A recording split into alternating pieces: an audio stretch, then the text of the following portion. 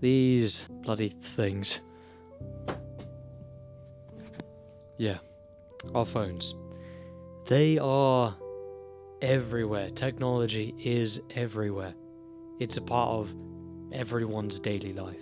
Whether it's a good thing or not, that depends on what you use it for, but the majority of us don't use our phones for productive things. And that's when I started to think about my own life, and I started to realize back to my childhood, literally years ago. I'm getting up to 20 now, and I was thinking back to my childhood days, and I was realizing something. That mum was right. It's our goddamn phones, man.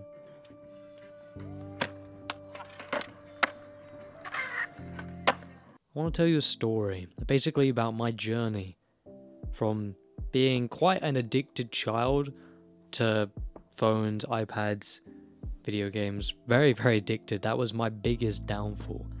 To not touching video games in like a year. And zero cravings too, as well. You see, I want to tell you a story on young me, little kid me.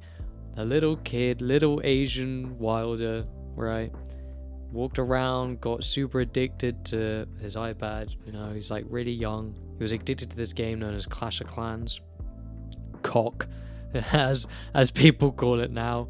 But this is like years ago when it was like just known. It was just people were just starting to go on it. So it was a while ago. Found my typical dad's credit card and I spent a lot of money. I was a young kid, man. I didn't know what I was doing, but it got me gems and stuff. So I spent a lot of money. My parents kind of looked at me and were like, what the fuck? Yeah, that was kind of like my point. I realized that like, okay, this is a bit of a problem. So yeah, but I didn't do anything about it. Obviously I got disciplined because I spent like a couple grand and stuff. Yeah, I know. I was a small human being.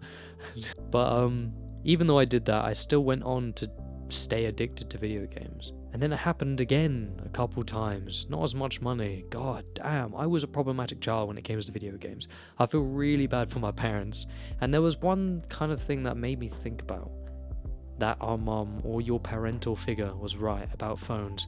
There was one time I was on a walk with my family, right?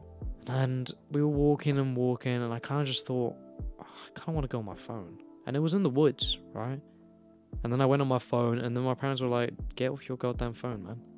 Look around. It's nature. I got pissed off at them for it. And then fast forward a few years down the line, I look back and I think, damn, my parents were right.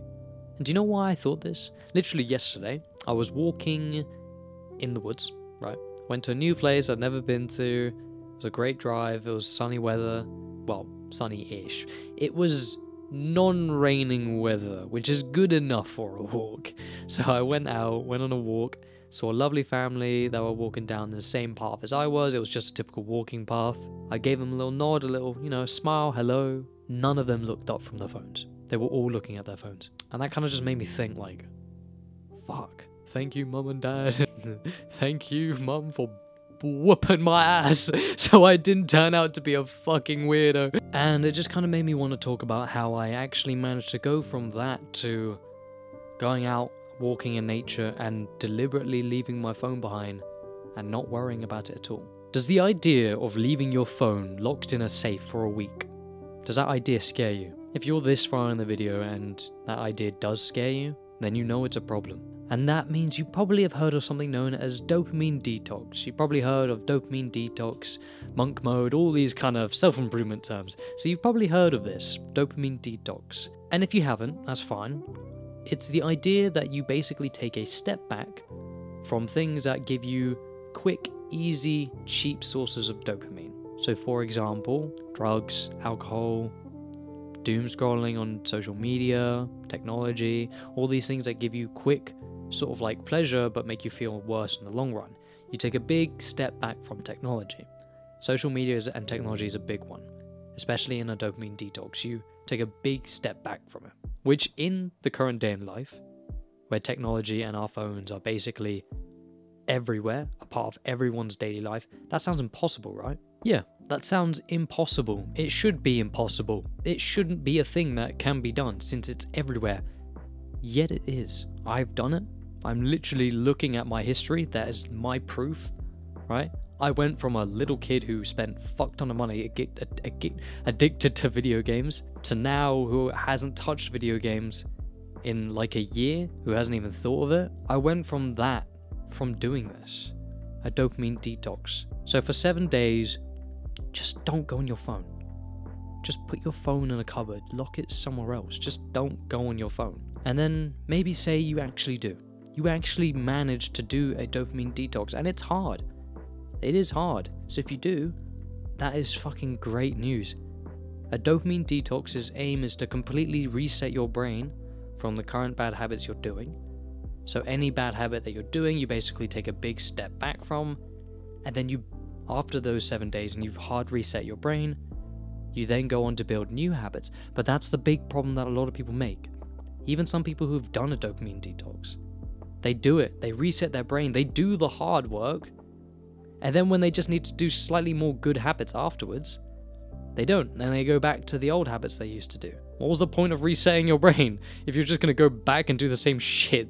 When you do a dopamine detox, it is hard.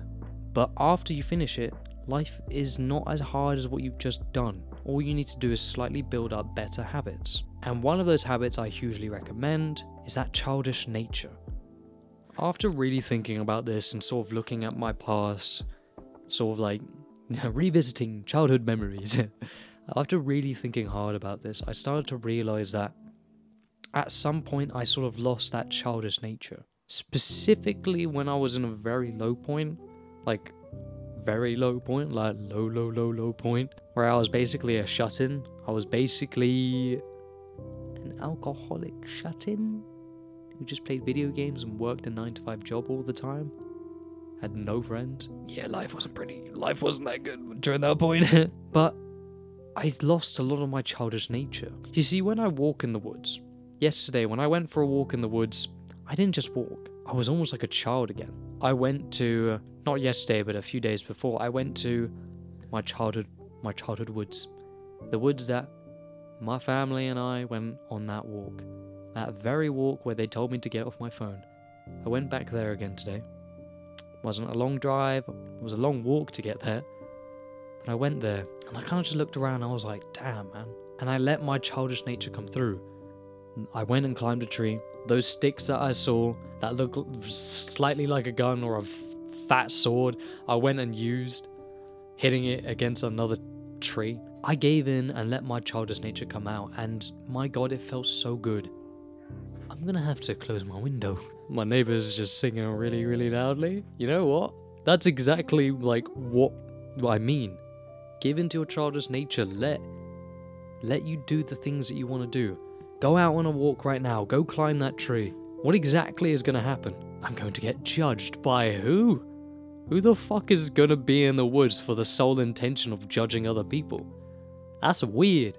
If I'm in the woods, right, I'm climbing a tree, I'm really happy, just sort of doing my own thing, the happiest I've ever been, breathing in amounts of fresh air, and someone comes by and they take up a photo or like, oh, he's climbing a tree. I'll look at them and be like, the fuck are you filming me? It's really pervy, man. What the fuck?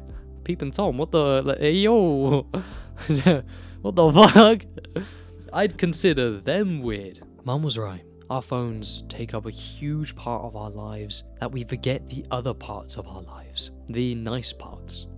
The bits where we get to sit and relax in nature and just take a big breath and sort of just let time fly by. When was the last time you did that? You just went on a walk through the woods without your phone, by the way. Your phone's at home. Went out for a walk in the woods with the sole intention just to relax. After this video, I'm not going to tell you to click on something else. Just turn off the app. Put down your phone. Just go on that walk. Go on that drive. I hope things have been good. I hope you've been alright. I hope this video helped you out. Subscribe if you want to see more content like this. Stay consistent and do the best you can. You know what time it is? Oh yeah, self-improvement kids. Mwah!